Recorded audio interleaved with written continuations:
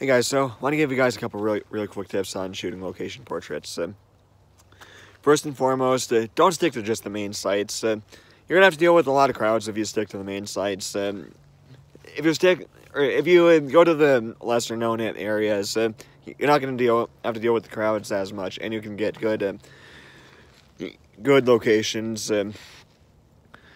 Second tip is find a location or locations that match the theming or the vibe of the photographs that you want to take. And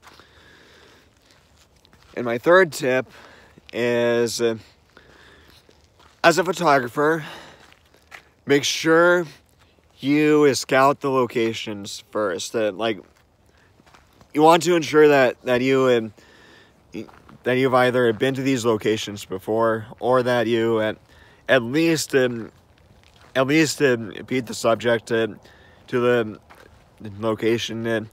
You want to know what type of, or you want to know what the lighting is going to be like. So you want to you want this because you want to get a rough idea of what your settings should be without the flash first.